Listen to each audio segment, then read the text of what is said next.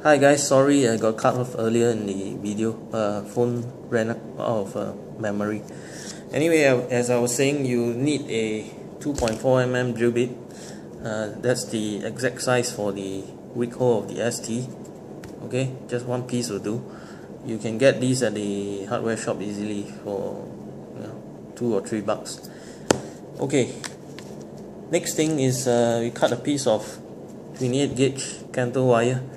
You can use, of course, 30 gauge, 32, depending on what sort of coil you're building. So 10 cm long. Okay, loosen all the screws. I'm going to start with the left wick hole first. Okay, so we make a hook at the end of the wire, hook it around the screw. Okay, it's a bit dark, hang on. Okay, hope you can see this. Alright, and then just tighten the negative screw.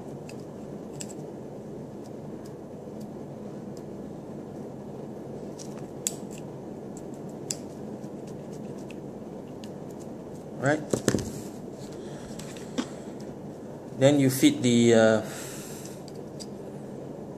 straight side of the drill bit that does not have any grooves into the wick hole. Okay,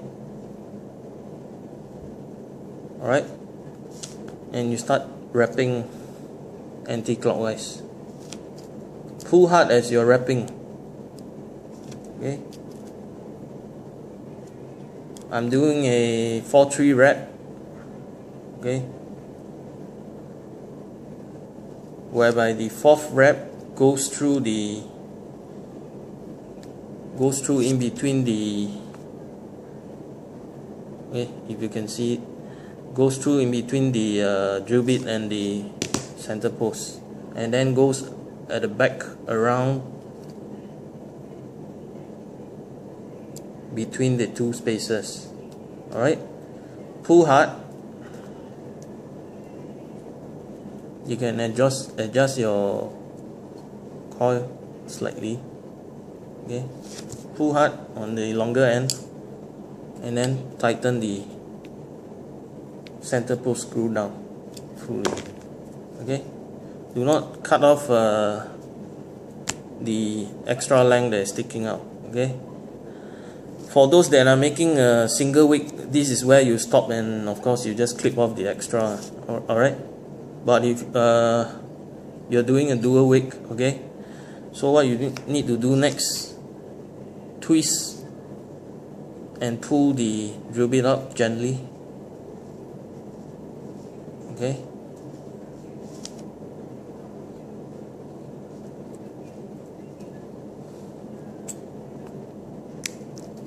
right, and you have one nice coil that is done. Okay, move on to the other side. Okay, same thing, poke in the drill bit. Okay,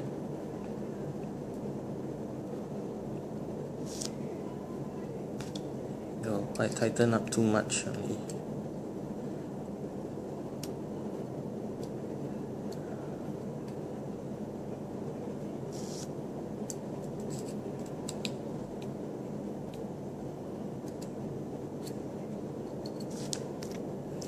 Yeah, as I was saying, okay, you should end up with this. Okay, and now you take the longer side and you do the wrapping from the top going down to the bottom, but this time round you're going through, okay, inward towards you and pulling from the top wrap down to the bottom. So as you're doing this, it's kind of like knitting. Okay, as you're doing this, make sure you keep track of how many reps you're actually doing, and if not, if one side has more reps than the other, you end up with a coil glowing more than the other side, you know, and eventually the coil will pop. Okay.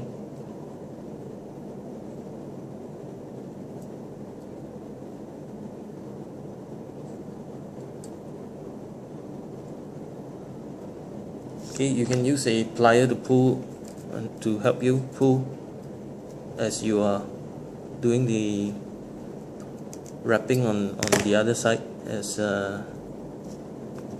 you know, it does require a bit of fidgeting as compared to having two different wires to do your dual coils. Okay.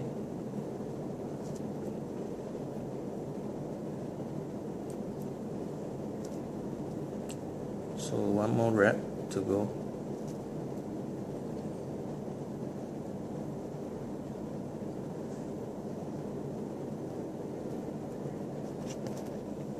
Okay, and then you tighten down the wire. Okay.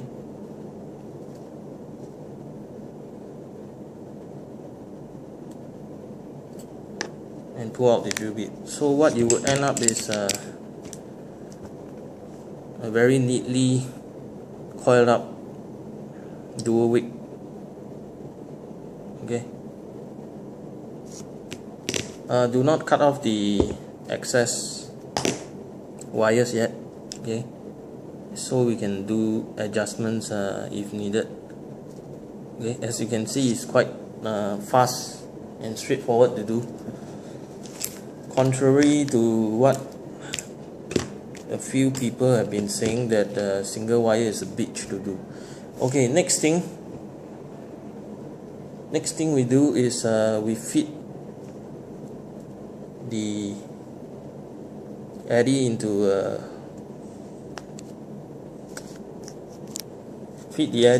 a ohms reader, or checker as you want to call it.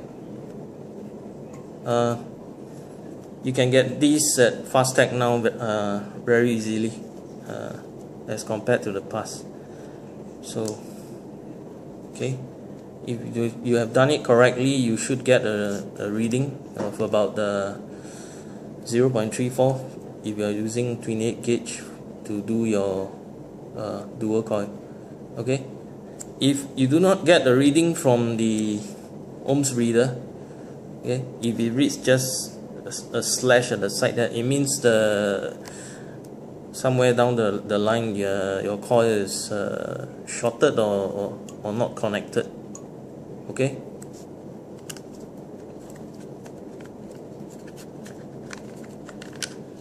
Hang on, I need a bit.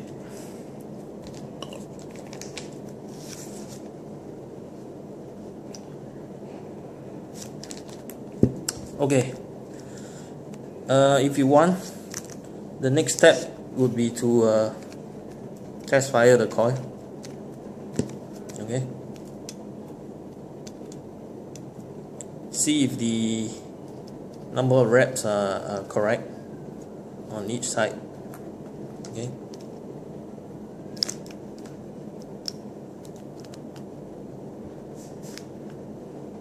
Okay.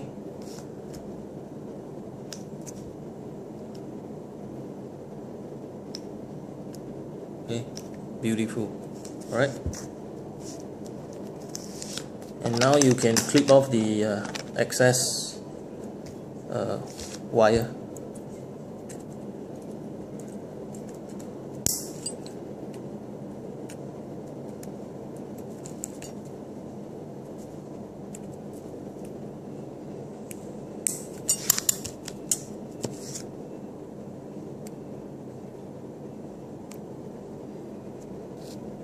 Okay, now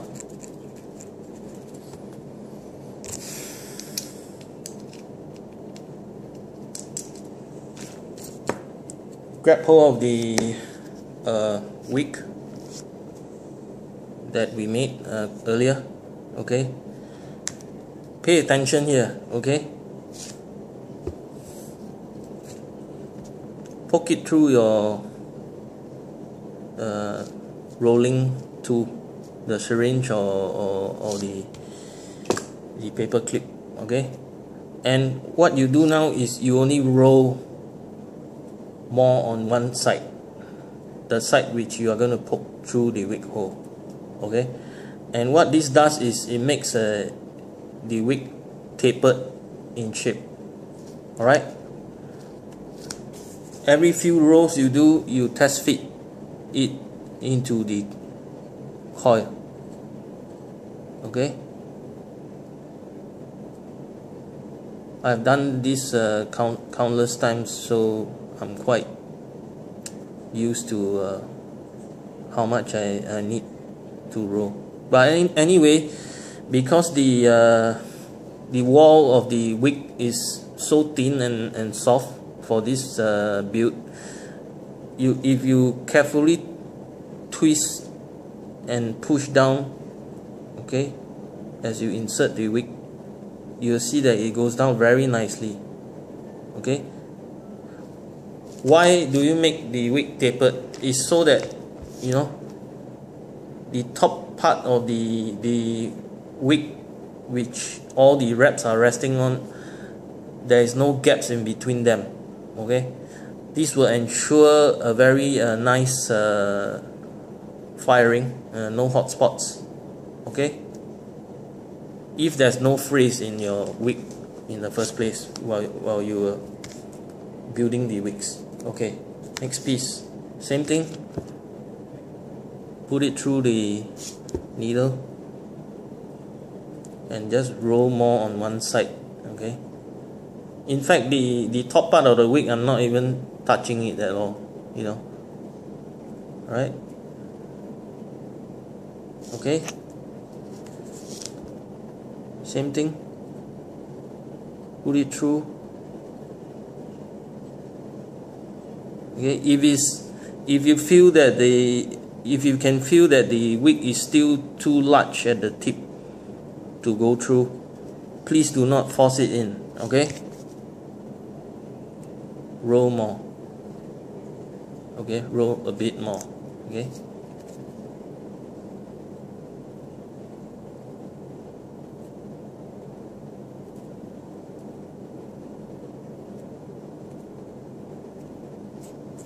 Right, still too big.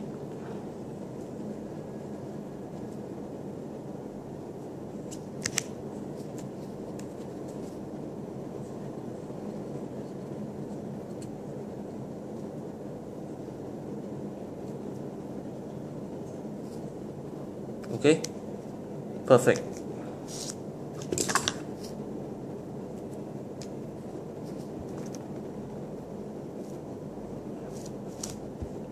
Very hard to show.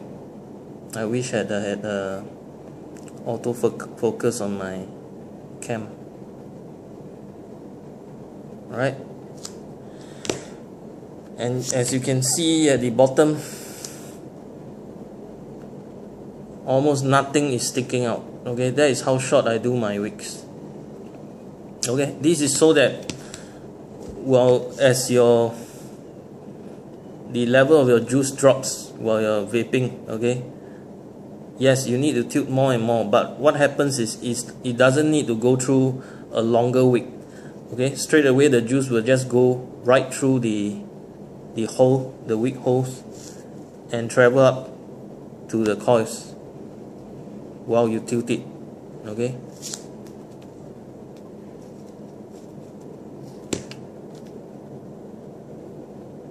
Now, what happens if you had overrode the wick and it got way too loose? Okay, all you need to do is pull the wick out slowly, gently, unwrap the wick and re-roll it. Okay, you'll find that you still be able to salvage the wick. Okay. All right, now I'm going to refit the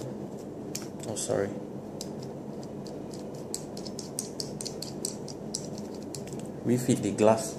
Okay, for the glass, just put in a few dabs of few drops of VG or PG. Some of you can might want to just use e-liquid juice. Okay, I prefer just to use VG. Alright, press it down slowly from the top. Okay, I say again, from the top you press it down. Okay, even at this point here, use your nails and just push it down. Okay,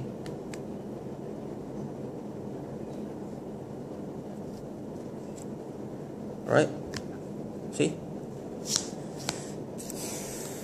cap on the sleeve if your Genesis has one. Alright,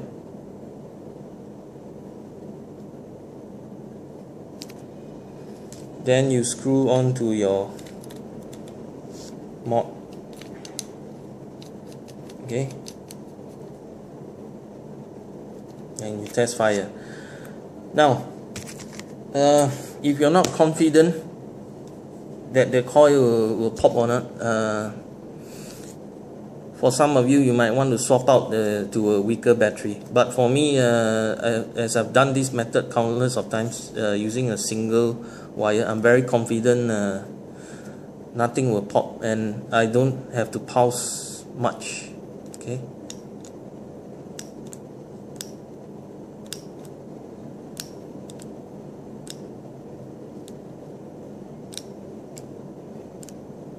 Okay, see? Now, if you notice, this side that I'm pointing is glowing faster slightly than the other side. So what you do is, on the side that is weaker, you get something sharp, a needle or just a pincer, the tip. Okay? While you're pulsing, probe at it. Just probe at it a few times, but do not at any time touch the negative or positive post while you're doing this.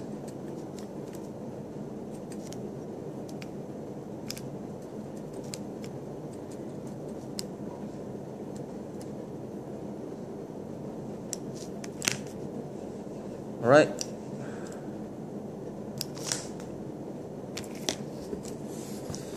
If you find that the wick, you can see any thin gaps between the wrapping and the wick, okay, get your syringe needle again, poke it through the wick and just, you know, wiggle it to enlarge the wick slightly.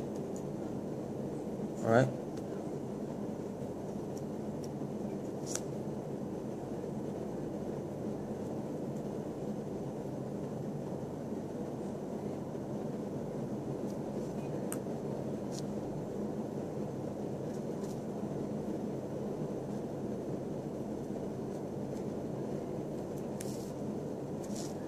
Okay.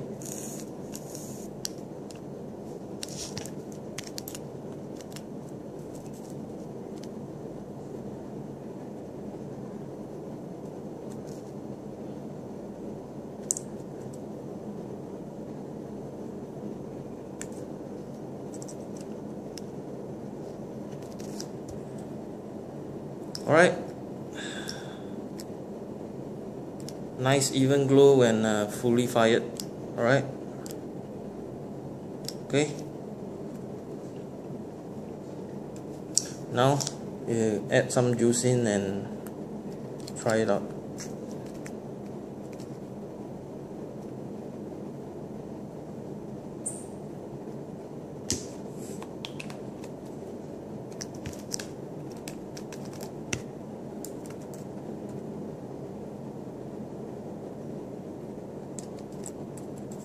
Edward.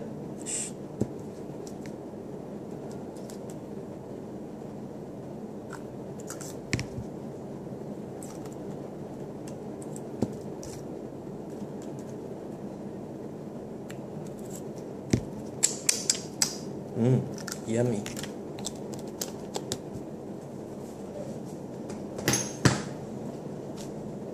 Okay, screw on the top cap.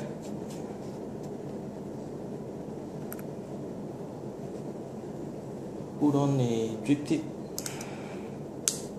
Okay, and